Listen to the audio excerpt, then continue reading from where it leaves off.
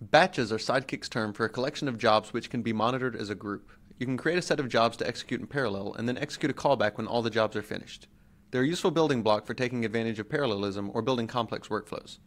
Let's play with them a bit. We've got a basic Rails application in place with Sidekiq Pro set up, and I've created an upload model in this project with a CSV file in its body. We have an upload worker. It will find an upload by ID, create a new batch, parse the body of the upload, which is expected to be CSV, and then for each row in the CSV, it will create a new article worker job inside this batch. Let's look at article worker. It takes an upload ID and a row of parsed CSV data, and it will extract the data out of this row. This is tightly coupled to the format of the CSV file.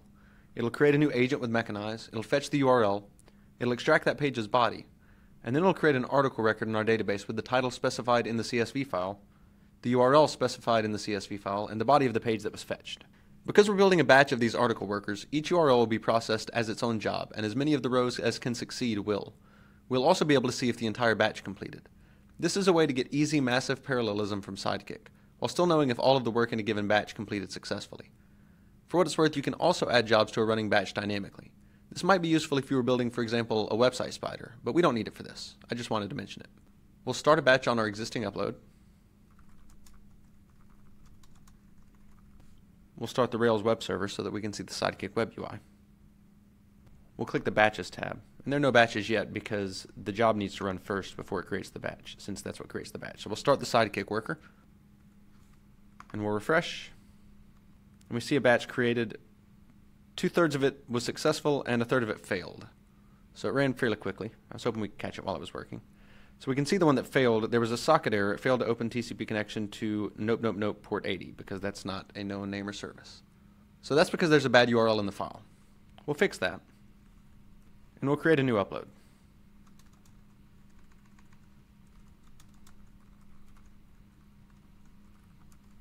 And we'll import it.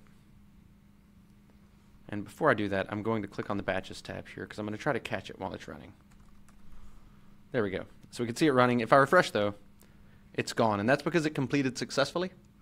And that's important to note. Once a batch has completed successfully, it's deleted immediately. So we can take this failed job, though, and we can look at the API for reviewing its status. So we'll get the batch ID.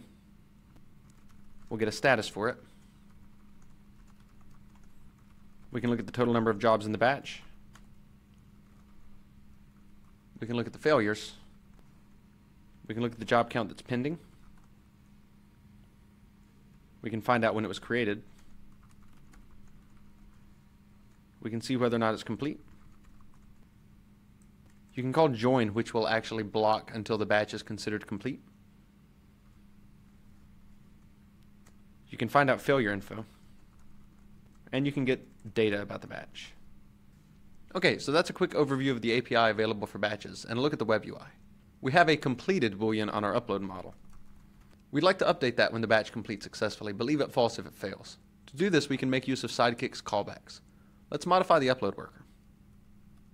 We'll add this line here. It has to come before you define the batch's jobs. This will run a given method called onSuccess with the provided arguments.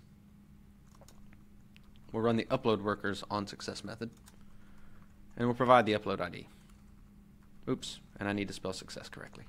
Okay, so that's all we have to do to trigger a callback, and now we can make an onSuccess method. It'll be sent the status and then the arguments you provided, where status is the same thing we just saw in the API. So we can find the upload, and we'll set it to completed. Okay, we'll restart Sidekiq so it picks up the changes. And now we'll make a new upload and import it.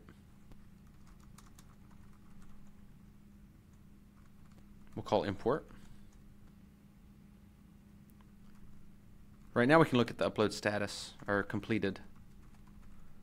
And it'll be false because it hasn't refreshed from the backend. So if the Sidekiq hasn't run yet, yes it has. If the Sidekiq worker completed, then we can reload. And then we can see that it's been marked completed. So our callback ran. So that's it for now. To recap, we learned how to create a batch of jobs that run in parallel and then have Sidekiq Pro run a callback when all the jobs are done. I think you'll find this really useful as you process more jobs and more complex job workflows. See you soon.